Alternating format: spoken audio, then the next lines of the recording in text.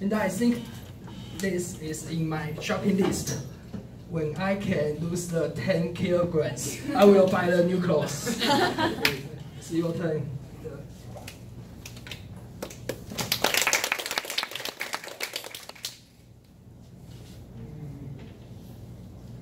What do you think about rotating to a new department? You may feel nervous because you leave your original comfort zone and face some new challenge. You may also feel excited because you are entering a new field and learning new things. I belong to the latter because I eager to grow, I eager to learn. However, sometimes things may come out of your surprise.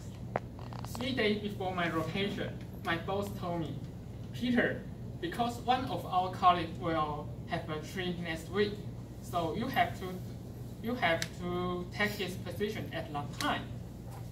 Upon hearing the news, I feel like there's a thunder shock around me. I think, what? You mean I have to learn all the things in just 3 days and do his job directly? Is it possible? And to make things harder, I had a license test at the same time. All the things come together. In daytime, my colleague will cram all the things he knows into my brain, and to ensure that I could do his job well. Off work, not only did I need to review all the things I learned today, but also had to prepare for my license test. And it's so busy and so tired. One day, when I encounter a problem that I don't know how to deal with, I asked my colleague. He stared at me and said, Peter, did you read the material I gave you yesterday? It's so embarrassed at that time. I said, yes, but there are still something I don't understand very well. Could you teach me again? He frowned and said, well, it's okay, but you have to read it thoroughly because it's important to you. And next time, when you face the same problem, you have to deal with it by your own. I feel a little guilty at that time because I told a lie to him. I say yes, but actually I didn't. And it was not until that moment he told me that I deeply realized I was not well prepared. I think it's a signal. I think it's a warning. I should change my attitude. And from that, I should change my attitude. Even though the period is short, it's just 3 days, even though I just substitute him for just 1 week.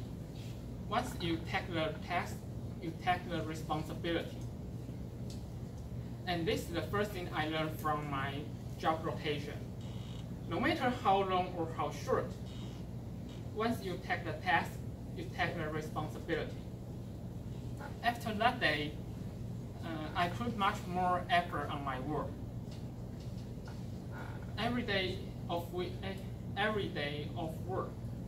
I will read my material and know thoroughly again and again. Besides, I will imagine any possible situation I could face and run through the process to ensure that I could do it right and fast. Before going to bed, I will write down what I should do tomorrow, and coming to the company earlier, take a few minutes to organize my daily schedule today. With those efforts, my working performance becomes better. I feel happy, but something terrible happened. I made a mistake. I made a mistake when I decided the exchange rate. That's awful, and I feel depressed. And because of my typo, I caused a loss to my company. My boss didn't blame me, but I blamed myself. Last night, I talked to my father. I called him a call, and he encouraged me a lot. He said, what's done is done. It couldn't be undone. Even though a best pitcher would be hit a home run. But the difference between a normal player and an excellent player is that an excellent player will forget this negative value and restart again. If your boss didn't blame you, you don't need to blame yourself too much.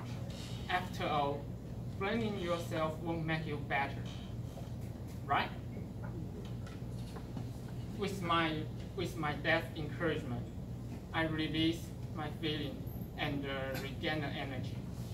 And that's another thing I learned from my job rotation. What's done is done. It couldn't be undone. And don't let the negative feeling influence your performance next time. Forget the mistake you made, but never forget the lesson you learned. Thank you, Toastmaster.